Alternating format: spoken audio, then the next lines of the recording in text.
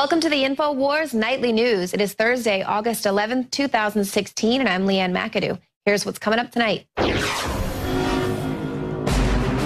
Tonight, Donald Trump says Barack Hussein Obama and Hillary Clinton are co-founders of ISIS. He founded ISIS, and I would say the co-founder would be crooked Hillary Clinton. Meanwhile, CENTCOM whistleblowers say Obama is distorting ISIS intelligence. Then, the Hillary body count continues, and the friends of attorney Sean Lucas are freaked out by the strange circumstances surrounding his death. Plus, another double standard by the mainstream news media, who says anyone interested in Hillary Clinton's medical history is you guessed it, a conspiracy theorist. All that plus much more up next on the InfoWars Nightly News. Well, GOP nominee Donald Trump has doubled down on his charge that Obama is the founder of ISIS. Take a listen. ISIS is honoring President Obama. He is the founder of ISIS. He's the founder of ISIS, okay? He's the founder. He founded ISIS. And I would say the co-founder would be crooked Hillary Clinton. Co-founder, crooked Hillary Clinton. Joining me now is Kit Daniels with more on this story. Now, Kit, during last night's speech, he kind of said that the reason why he calls Obama the founder of ISIS is for his decision to pull the troops out of the Middle East. But that's really just the tip of the iceberg with this story. Yeah, I remember Rudy Giuliani, the former New York mayor, he said the same thing, I think, in March about how Obama was the founder of ISIS. But he said pretty much the same thing about, oh, it's because of the troops. That's not quite the case. This article I put on INFOWARS.com today, Trump is right. Here's proof Hillary and Obama founded ISIS. Basically, this is a boil-down article based on articles I've written since 2013. I ended up like 13,000 words, I think. And I usually write something like 300-400 words. Yeah, and there's 5 videos embedded in the article. I left some stuff out because it was getting way too long. But, you know, one thing I didn't put in this article that's really key is the fact that Russia, I believe, their Air Force, they took out 1/3 of ISIS over 5 months. Right. Now, if Russia can do that, just think of what we could have already done with the U.S. ISIS shouldn't even exist. The entire time. Yeah. Right, and well, that was the whole thing that came out last year, that they knew that ISIS was going to rise up out of this power vacuum, but that would be okay because then that would help them take out Assad. Yeah. So, you know, that was one of these other things. But get into some of the details. I know there's just many different things that you kind of label. Well, one key thing I mentioned in this article is based on what you just said was the fact there was a power vacuum. I mean, in 2011, 2012, there were Syrian rebels that were not really religious. They're very secular out there trying to push Assad out of power. But the thing was, the West and Saudi Arabia, they started funding ISIS and giving them weapons, equipment, and stuff. So they ended up being like 2 or 3 times more powerful than any other rebel groups that were secular in the area. So yeah, basically ISIS moved into this power vacuum that was left behind by the rebels that were actually somewhat meaningful, and they weren't controlled by the West. So you had that, and then just so many little things that it doesn't look that big when you analyze it by itself, but when you add it together, you see this tapestry of Obama's foreign policy. For example, in 2015, he authorized the shipment of gun to ISIS militants. Right. And of course, he said that they were, you know, moderate Syrian rebels. Moderate rebels. But yeah, but who then defected to ISIS and said, they pay us more money and we're going to go to them. Yeah, I mean, like, thanks for the good training. Before he started shipping guns to them, it was like 2013 when we started to see how ISIS was already taking over the rebel movement. So he was pretty at that point in 2015. He was already sending taxpayer-funded AK-47s and Stinger missiles and TOW missiles to ISIS. And also another thing I wanted to point out is, yeah, at least 29 Syrian rebel groups since then have pledged allegiance to ISIS. Either they're allied to ISIS, you know, working with ISIS, coordinating their attacks with ISIS, or they just join them all together. And you also point out here that Clinton admitted in 2009 the U.S. government staffed with many of her closest allies, was responsible for Al-Qaeda, which morphed into ISIS.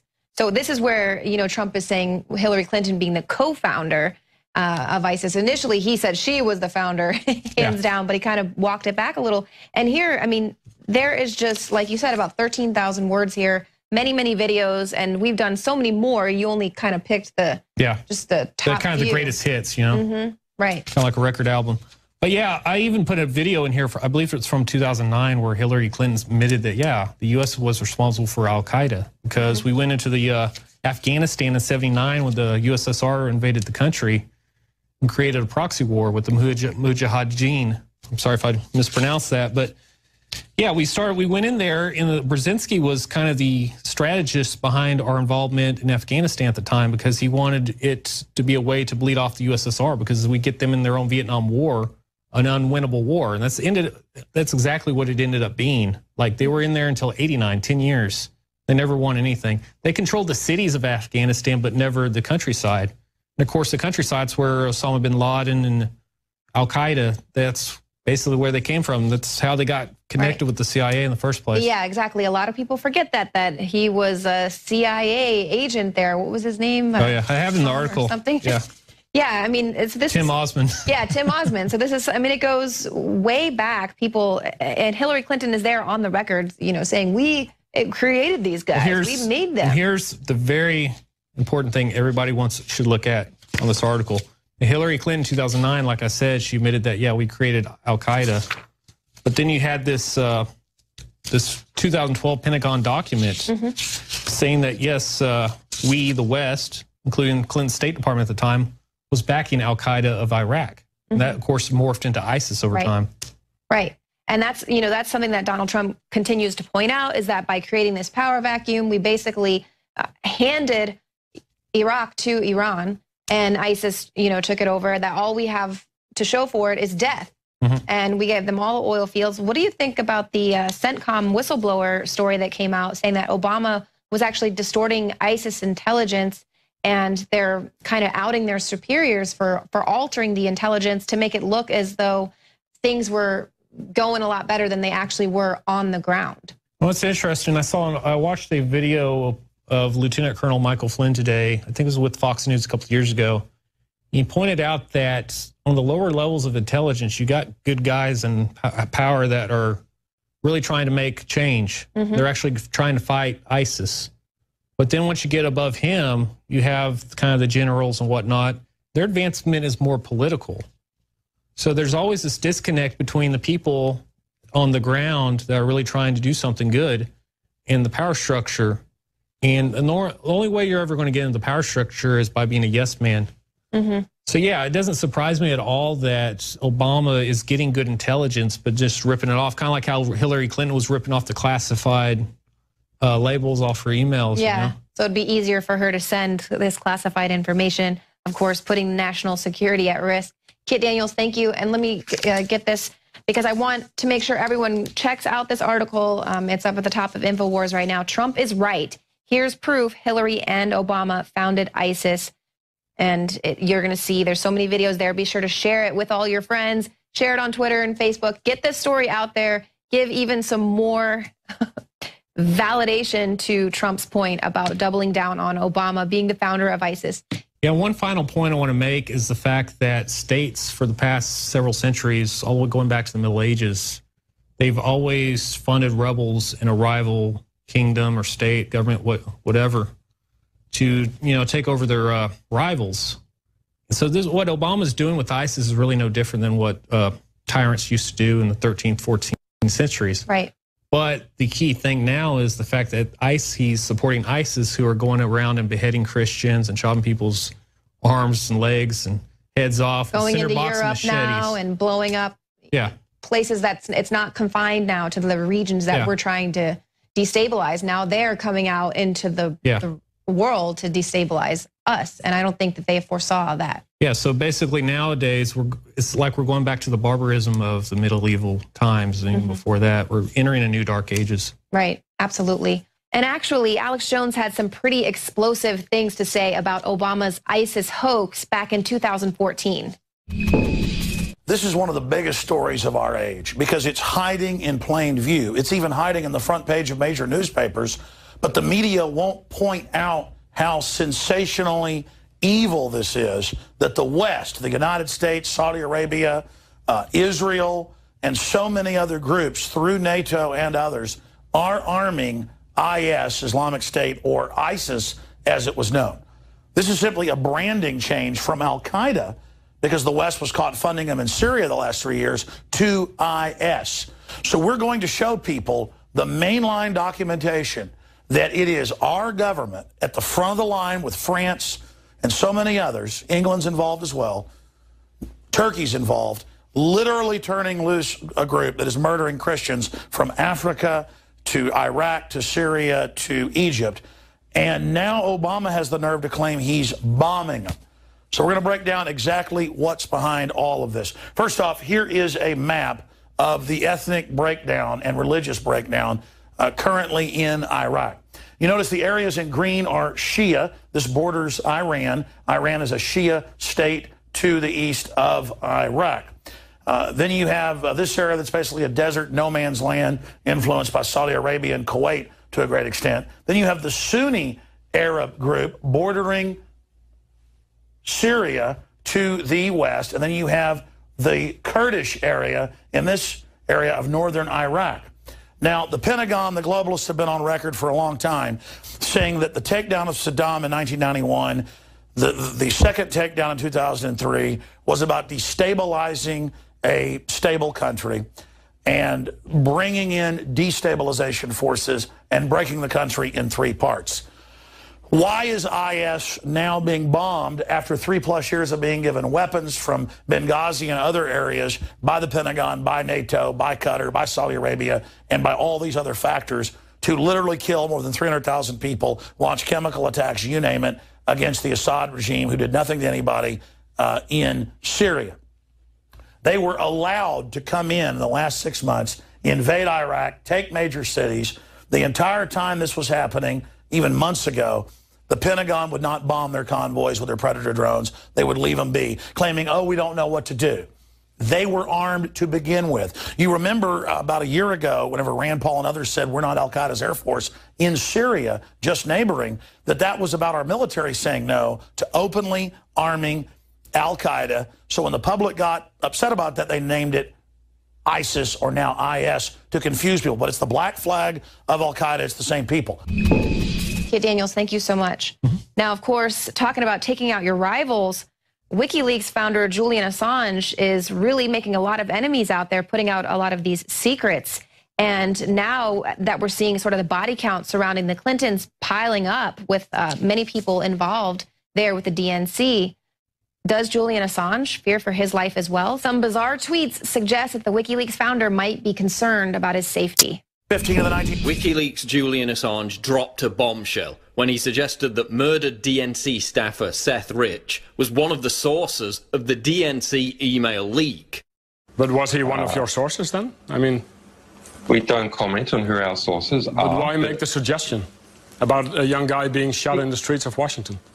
Because we have to understand how high the stakes are. Rich was killed in mysterious circumstances in Washington, D.C., shot in the back. He wasn't robbed of his cell phone or wallet. WikiLeaks has offered $20,000 for information leading to the conviction of his killer. But could Assange himself be the next victim of the Clinton body count? The day after Assange implied that Rich's murder was connected to Hillary Clinton, WikiLeaks posted a couple of very strange tweets. One was a video of former Hillary Clinton strategist Bob Beckel expressing his desire to see Assange assassinated. I mean, a dead man can't leak stuff. This guy's a traitor, a treasonous, and he has broken every law of the United States. The guy ought to be, and I'm not for the death penalty, so if I'm not for the death penalty, the only one to do it, illegally shoot the son of a...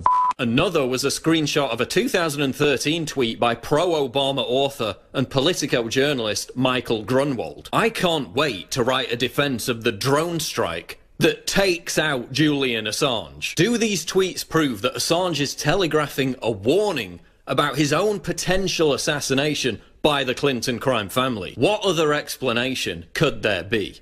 Why is he invoking the threat of his own murder the day after implying that murdered DNC staffer Seth Rich was the source of the DNC leak? Is Assange alluding to the threat of himself being targeted by the Clintons without outright saying it, so as to avoid being labelled paranoid by the media? The notion of Assange being assassinated is starting to crop up more and more. Actor and conservative commentator James Woods even asked for the odds on whether or not the WikiLeaks founder would survive until the election. Remember, Assange has vowed to release more damaging intel on Hillary's links to ISIS, corruption within the Clinton Foundation, and vote rigging. We have upcoming leaks in relation to Hillary Clinton. You know, the emails we published show that Hillary Clinton is receiving constant updates about my personal situation. Yes, WikiLeaks would still continue releasing the info without Assange. But he's the face of it. He does all the interviews. Assange is WikiLeaks. He's what propels the leaks into the news headlines. Is this all just paranoia? Or should Assange have somebody testing his food before he eats it while he's holed up in the Ecuadorian embassy? Because Seth Rich isn't the only Clinton-connected individual to recently die in mysterious circumstances. John Ash was reportedly part of a scheme to funnel foreign money to the Democratic National Committee during the Clinton years. Just before he was set to testify against Clinton, Ash was found dead, apparently having crushed his own windpipe while lifting weights in his home. Sean Lucas was found dead on his bathroom floor despite being in good health. Lucas was the lead attorney in a fraud case against the DNC filed by Bernie Sanders supporters. Meanwhile, prolific anti-Hillary author Victor Thorne supposedly committed suicide from a self-inflicted gunshot wound. Is this all just absolute nonsense? Thankfully, the answer is yes. The Clinton body count is just a conspiracy theory, so I'm sure Julian Assange will be perfectly safe. We talked a bit the last couple of days about how the Democrats and CNN have twisted Donald Trump's statements, taken them out of context, to try to create an assassination threat out of what he said about the Second Amendment and the Supreme Court. But I think what we're really seeing here is an assassination attempt on Donald Trump by CNN, by the left-stream media. A political assassination, a character assassination. And, you know, we've had the report, this came out, I guess it's back in March. We had this report of a guy who jumped on stage, went after Donald Trump. Of course, they interviewed him on CNN. Even though he said he wanted to kill Donald Trump, they made a hero out of him on CNN. But we're going to look tonight at how they have gone way too far. And they've been caught in the lie that they just put out yesterday about the Secret Service coming after Donald Trump and trying to shut him down.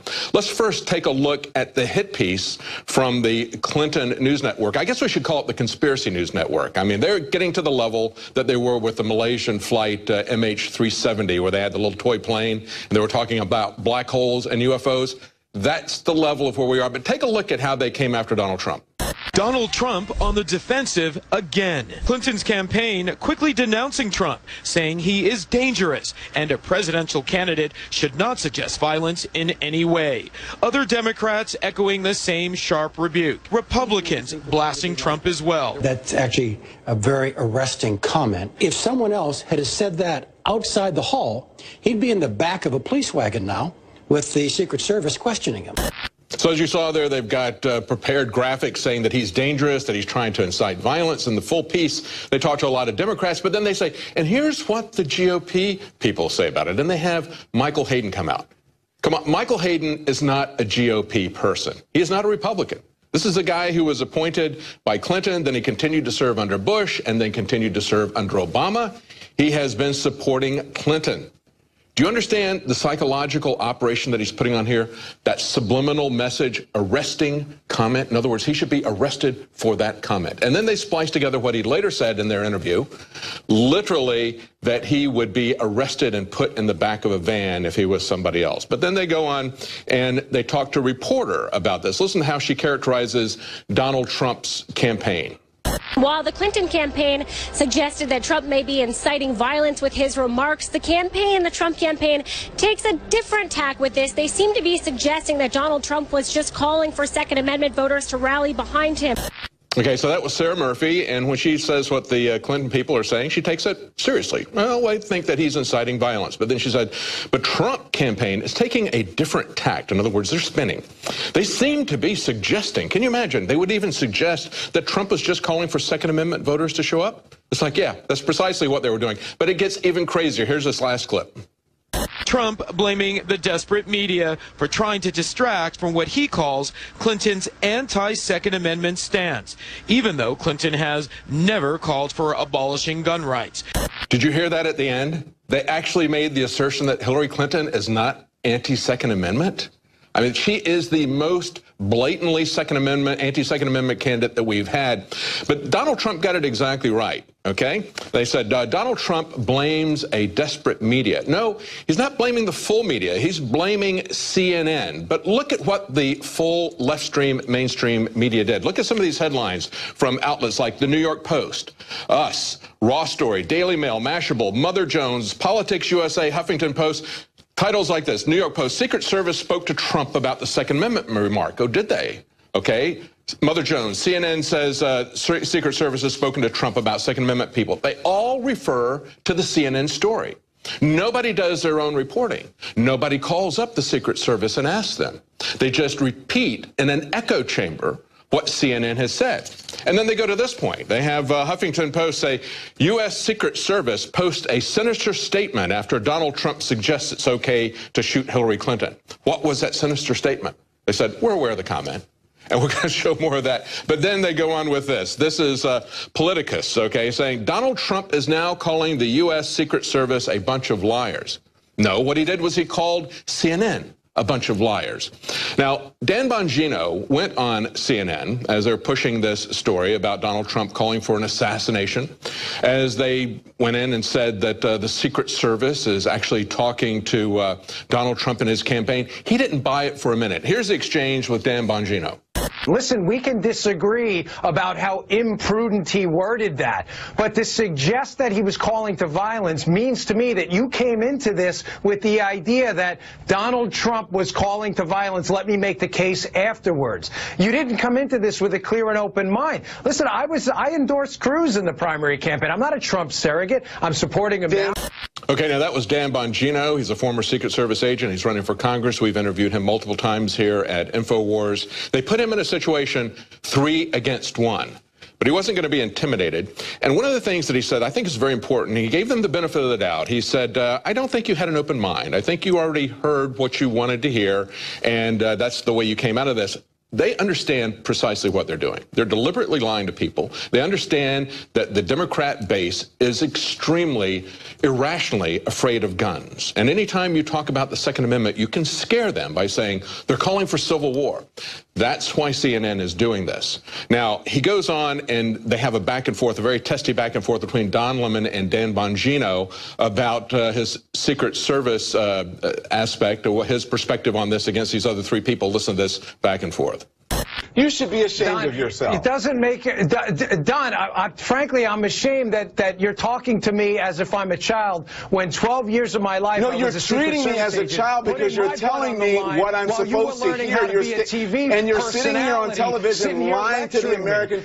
Okay, again, they say Lemon tries to shame him. Say, you should be ashamed of yourself. And he says, you should be ashamed of treating me like a child. I spent 12 years in the Secret Service putting my life on the line while you were learning to be a TV personality. Wow, that really must have hurt. But that didn't stop them. They continued on with this, and here's where Dan Bongino lays it on the line. It was a presidential candidate giving a speech where he was talking about the Second Amendment. This isn't even close to the Secret Service would laugh this off if you brought this in their office. The Secret Service is not laughing it off, by the way. It's sort of a subtle call to violence. Secret Service official Twitter account that says the Secret Service is aware of the comments made earlier this afternoon, and as you said, laughing it off. They're not laughing it off. They're not laughing. That's exactly right. Don, I actually talked to Secret Service agents who work on the job still. I worked there for 12 years. Or have them call me, but believe me, they think this is ridiculous. And again, you can hear David Gergen there, and I'm sure they put him out as a Republican, even though he's been with Clinton ever since Bill Clinton was there. He was put in first by Ford, then by Reagan. Then he became a Clinton appointee, and he's been with Hillary ever since. But going back to what they said there, they put up that Secret Service tweet saying, we are aware of the comment. The way I read that, it's like, leave us alone. But they take it as proof that they've talked to Trump. So Lemon and Gergen say, well, they're not laughing it off now, Bongino. Bongino says, I'm in contact with them. They are laughing at it. And Lemon said, well, have them call me. No, what Lemon should have done was he should have called the Secret Service. He didn't do that. CNN didn't do that. But Reuters did. And here's what they found out. Here's a story as RT covers it. They point out the CNN story is a hoax. Now, that's a quote from Donald Trump after Reuters has talked to them. CNN said Secret Service officials confirmed to CNN that the U.S. Secret Service has spoken to Trump campaign regarding his Second Amendment comments. That was on the 10th of August. Then they came out, another CNN reporter says, breaking, U.S. Secret Service has spoken to Trump campaign regarding Second Amendment comments and more than one conversation. Then Donald Trump came out and said, there is no such meeting or conversation that's ever happened. This is a made-up story by low ratings CNN. Then the real news came out. Donald Trump tweeted it when it happened. He said, Reuters just announced the Secret Service never spoke to me or my campaign. It is a made-up story by CNN, a hoax, totally dishonest. But understand that now we've got, still 12 hours later, CNN is still pushing the narrative that Trump has been talked to multiple times. Here's what Reuters said. A federal official on Wednesday said the U.S. Secret Service had not formally spoken with Republican Donald Trump's presidential campaign regarding his suggestion a day earlier that gun rights activists could stop Democratic rival Hillary Clinton from curtailing their access to firearms. Following Trump's comment at a rally on Tuesday, a federal official familiar with the matter told Reuters that there had been no formal conversations between the Secret Service and the Trump campaign. And then they say, earlier, CNN had reported that there had been multiple conversations between the campaign and the agency. That is why, as Drudge tweeted out earlier today, CNN fell to third place with Anderson Cooper and Don Lemon against even MSNBC. The game is up. They have lost in their assassination attempt. They've merely shot themselves. For InfoWars, I'm David Knight. Again, the media the first day or so ignored this. They didn't give it too much coverage back when he pointed out that Hillary was the founder of ISIS. Now he's saying Obama and Hillary are the founders of it. We actually have a clip we're importing into the computer right now of Hillary back in 2010 saying the U.S. government founded al-Qaeda. Well, Hillary was the head of the State Department that brought in the Wahhabists, al-Qaeda, to take over Libya, to take over Egypt, and take over Syria. So she is the modern founder of the Islamic State. She was presiding, kind of like they'll talk about, the British Prime Minister who helped found Israel, saying, he's like co-founder of it or something. Or they'll talk about how Lawrence of Arabia helped co-found Saudi Arabia. She presided over it, and so did Obama. And so did the mainstream media. You're all co-founders of it. By the way, we have finally dug up the clips where I was saying that years ago, because it's true. It's great to know that Trump understands what's happening, but they try to misrepresent it all. Here is Trump. Then Obama came in, and normally you want to clean up. He made a bigger mess out of it. He made such a mess. And then you had Hillary with Libya. So sad. In fact, in many respects, they honor President Obama. ISIS is honoring President Obama. He is the founder of ISIS. He's the founder of ISIS, okay? He's the founder. He founded ISIS. And I would say the co-founder would be crooked Hillary Clinton. Co-founder, crooked Hillary Clinton. Ladies and gentlemen, that is pure statesmanship, pure leadership. We have been captured by globalists that have it totally over on us. And because they did such outrageous things, they think we won't expose it because it sounds crazy to say what they've done. But the head of Defense Intelligence, the former chairman of the Joint Chiefs, Dempsey, all of them have come out and said this. We have senators saying it years ago. All Trump did on the Second Amendment was basically say, for my cold, dead hands, in a very watered-down way, well, I guess if they ignore everything and try to get rid of it, I guess it goes back to the Second Amendment. Oh, my gosh, it's the worst thing we ever heard. Meanwhile, crooked Hillary, during the break, I was watching her on CNN. She's giving a speech on economics. And I heard her say, how dare Donald Trump say he helps the U.S. lead in economics? Why, we did. Trump never said he was leading us in economics. Trump said that he would help us lead in economics. This woman literally sold us out to China, you name it, on trade deals. So let's see whatever crooked Hillary's talking about right now. The founder, the co-founder of ISIS. We now take you to her live speech. It's not... Again, this is crooked Hillary. ...in America anymore, and that's just wrong. So we created a website, HillaryClinton.com/makeithere. On it, we list 100 places across the United States that are already producing similar goods. Now, one positive thing Trump could do to make America great again is actually make great things in America again. So, now let's look at the second question. Which candidate will fight for fairness? And this is an urgent need. We need to grow the economy and we need to make it fairer. The tide is not rising fast enough, and it is certainly not lifting all boats. Since the crash, too many of the gains have gone to the top 1%. The rules and incentives in our system reward corporations for putting short-term stock prices above long-term investment. I can't hear this. To turn it off. With the Clintons, the major mega banks in the 1990s got rid of Glass-Steagall. They are the ones with Larry Summers that made it where they could sell the same house to upwards of 100 different mortgage companies and then screw the investors over later with these different derivatives. She keeps going. Trump wants to cut corporate taxes. The mega corporations want to make you invest in China and India and other places because they control those governments and want to make you go through their investment systems to even get into the country. They want to make it cost prohibitive to operate here because they've got the third world sewn up and the rare earth minerals to construct it all. This is globalism. A global rigged crony capitalist system of fraud. He says, we got the highest corporate tax in the world, 50%. We're going to lower that down to 10%. The Chinese are at 15. It's below them. They're still going to pay taxes. They're just going to come here. They pay nothing now. Google pays 3%. Apple pays 0%. Microsoft, close to 0 corporate tax. They wrote it. The Warren Buffetts, the Bill Gates, who are the biggest contributors to the Democratic Party after Goldman Sachs, who are the biggest contributors to get your guns, the biggest contributors for open borders, and no one even knows they run the Democratic Party. They wrote the laws in the 90s to exempt themselves, and they get up on TV and go, my secretary pays more than I do. I want to change those laws. I'm Warren Buffett. And then you watch the end of the ABC This Week show on Sunday, and it says underwritten by Berkshire Hathaway, paying for that to get higher taxes raised in the middle class because, wait for it, Warren Buffett, 20 years running, is the #1 recipient of corporate welfare and bailouts. Google it.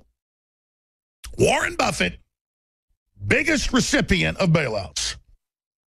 He promoted. He is a giant fraud, robbing poor people, robbing the middle class of jobs, sucking off the government. He sucked hundreds of billions of dollars into his company in just the last year alone. You go back to 2008, he got $400+ billion for his company in 1 year. And they see a rich guy not preying on poor people like Trump, who will actually turn the economy on, and they are flipping out. Let me tell you, you get Donald Trump in there and they don't stop his agenda, we're going to have 10% growth rates. You want a job, you got one. You want money to get a new car, never even been in this workforce, you're going to get it. With all our computers and factories and systems, you just cut the price of electricity. The economy's going to roar. This is a fact. The biggest problem the Federal Reserve used to have back in the 90s and 2000s was the economy's overheating. We got to raise taxes. It's growing too fast. What they mean is little people are becoming independent. Little people are becoming successful. Little people are becoming wealthy. We can't have that because the globalists can't compete with a real capitalist system because they work too damn good. They give you too many choices. Oh, she makes me so mad. She makes me so angry. Donald Trump wants to cut our corporate tax, the highest in the world, lobbied for by the Bill and Melinda Gates Foundation. You know who's lobbying every year to stop that tax from getting lowered? They keep saying we've got the votes in the House and Senate to have a lower corporate tax to bring back hundreds of billions of dollars a year in investment. If you try to actually manufacture things in this country, it is almost impossible to be successful unless you're really good at marketing that was made in America. And the fact that people are willing to pay more for it is the only reason you can do it, and God bless them. It'd already all be gone if it wasn't for people like that. And she preys on people's economic ignorance. It makes me so angry. If Trump cuts the corporate income tax, we're going to see a boom, the likes of which we've not seen in 50 years. If he cuts taxes on poor people and middle class, oh my gosh, tax receipts are going to double. You go, what do you mean? I thought of you. Kennedy cut taxes in the largest demographic by 50%. Other demographics, 30 and 35%. Tax receipts doubled within 1 year. Look it up. It's a fact. You're like, well, why wouldn't the IRS want double the money? They want to control it. They want to make you poor. They don't want you wealthy. They don't want you independent. They don't want you self-sufficient. They don't want you to be able to operate. Welcome back. Joining me in the studio now is Joe Biggs, and we're going to be speaking a little bit about the fact that the radical Islamic ideology is on the rise in the West. Now, Joe, you wanted to talk about a story coming out of Canada, of all places. Well, think about this. Why is this kind of stuff happening? It's because of the liberal media. They don't really go out and attack radical Islam. They're too scared to even say radical Islam. And with that, people think, hey, I can get away with doing stuff. And people see what's happening, and they see the death of the American man in America, and they see that ISIS looks powerful in a sense. And you get these young, impressionable minds that really have been so lost to social media. You know, they don't know how to talk to people anymore, and they slip down these dark tunnels. A lot of these kids are on so many different drugs, psychotropics and all this stuff. And eventually they sit on the internet, they watch these videos, and they become brainwashed. And here you got this guy right here. It's an article by the Globe and Mail. It says, who was Aaron Driver? What we know so far about the man killed in Strathroy, Ontario, Canada. Now, he was the son of a Canadian Forces corporal and was well known to authorities as a staunch Islamic State supporter. He's just openly supporting them on his social media. Yeah, on Facebook, on all this stuff, talking about it, how he supports it. He actually went by the name Haran Abdurrahman on social media. So, I mean, red flag there. And the reason this guy was actually able to be caught before he was able to carry out a series of attacks, a tip from the FBI came in, and they gave the Royal Canadian Mounted Police a video, a martyrdom video, where this guy is talking about how he was going to go out and blow up a area during rush hour traffic in Canada. Now, what did happen is he was successfully able to detonate a first explosion that hurt himself and a cab driver, and there was a little bit of damage. Police were able to get there in time and shoot him and kill him before he was able to set off a second device. The interesting thing his father says right here, he says he did not understand how the 24-year-old son was able to compile bomb materials while he was the subject of a terrorism peace bond. Wow. So we've seen this time and time again, how the FBI has intervened. We're watching you because you're openly supporting ISIS, but meanwhile, we're going to let you collect the goods to build a bomb. Well, the interesting thing is these are just kids with ideas, and they have no way to facilitate these actual attacks and carry them out until the FBI and other, alphabet agencies step in and help facilitate this guy. There's always some guy who's undercover that helps these kids out, these people out, and get them the materials they need, set them up with the right people, and then allow them to do something. Thank God there wasn't a whole lot of people that were hurt. But like you said, in an interview with the National Post, Wayne Driver confirmed his son, an ardent ISIL supporter, had died when police raided his home. He said, yes, that was my son, Aaron, who was shot and killed. Our worst nightmare has come true. as sad and shocked as I am, it doesn't surprise me that it has come to this. So yeah, I mean, he sees his son is going down the wrong path, and I mean that's what happens if you hang out with terrorists. If you're showing support for terrorism, there are consequences for that. Just like we're seeing now with the young teenager who Jalen Young out of Mississippi. She was just sentenced today to 12 years in prison. Her and her fiance, her boyfriend, they were going to go join ISIS on their honeymoon. Disguise. Yeah, I mean, so romantic. And look, like, she's a young, beautiful woman, had her whole life ahead of her. Like, how does this happen? Like, how is this ideology getting imported to the West? And then, of course, we've reported before the Dabiq magazine, their propaganda magazine that ISIS puts out.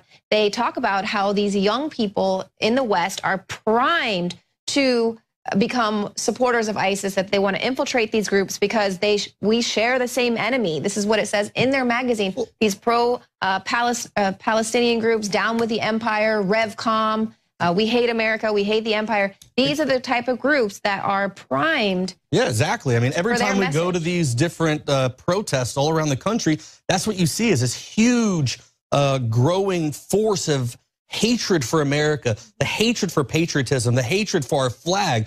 You mentioned Revcom. Revcom is currently one of the main guys, Gregory Johnson. He's trying to say that he didn't burn me with the flag and that, you know, it's his freedom of speech to go out and stomp on the flag and burn it. But, you know, when we raise the questions, hey, can we burn your commie flag or the rainbow flag? Well, they go, no, that's a symbol. That means something to us. Right. But the American flag, they call it. People have died for. And that was my thing, is I went out there and, you know, it pisses me off to see this kind of hatred for our country.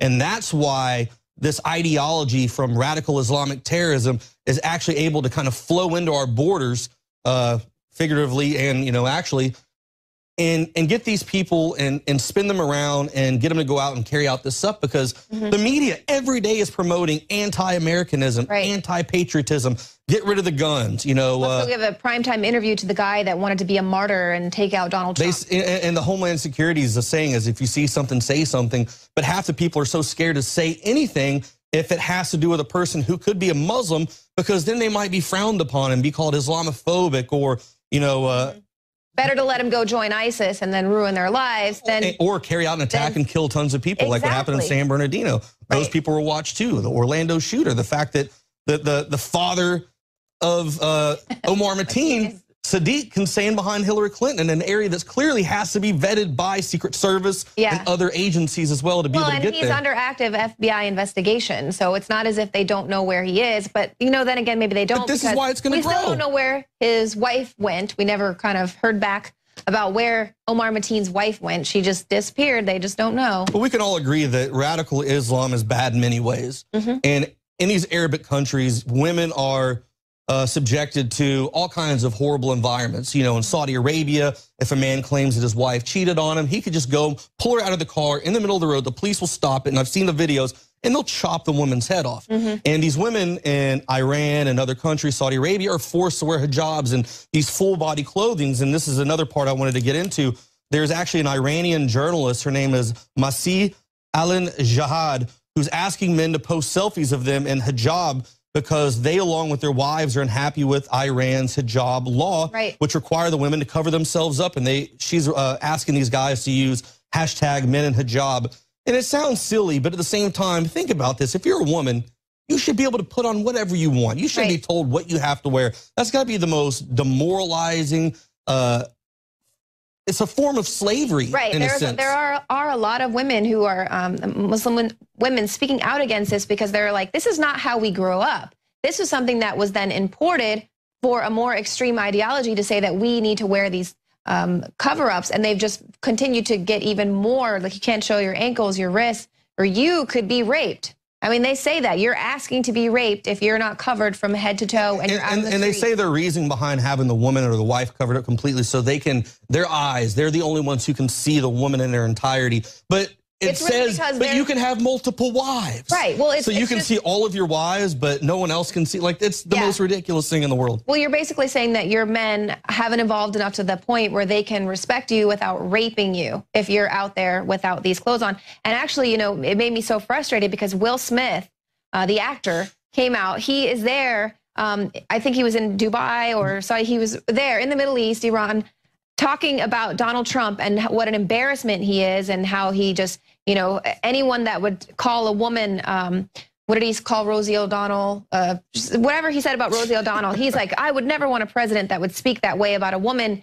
As he's also saying, I came over here to show that we're not Islamophobic and that, and it's like, are you even, you're in a place where they hate you, can literally be murdered if they get raped, or they get thrown in prison if they are raped, or they get acid thrown on them. I mean, it's just, these people are insane. He said, I was listening to a thing on Michael Savage earlier. He's like, I'm sitting here tweeting out right now as I'm talking to you guys live how, you know, Muslims are nice. No one here's attacking me. No one hates me. Well, actually, buddy, they're not really a big fan of black people. Yeah. And you're there because you're a celebrity and that's about it. And they're using this as a propaganda tool to push out this narrative that, hey, we're nice. We don't do this stuff. But we know Saudi Arabia is linked to 9/11. We know that they go out and brutally murder homosexuals and throw them off bridges and behead them and chop their hands off. I mean, this is not a religion of peace. There's something going on. Oh, man, there is totally something going on. And I know that we are going to continue talking about this because it's not going away. This is obviously being shoved in our face. Thank you, Will Smith. I really liked your movies, but now I'm, of course, going to have to shut you off just like Matt Damon and his anti-gun hypocrisy. But Joe Biggs, thank you so much. And thank you guys for tuning in to the show tonight. If you're watching us on YouTube, be sure and hit the subscribe button. And you can also become a subscriber to prisonplanet.tv. You can share your username and password with up to 20 people at the same time, and you're supporting the info war while you're at it. We'll see you here again tomorrow night, 7 p.m. Central.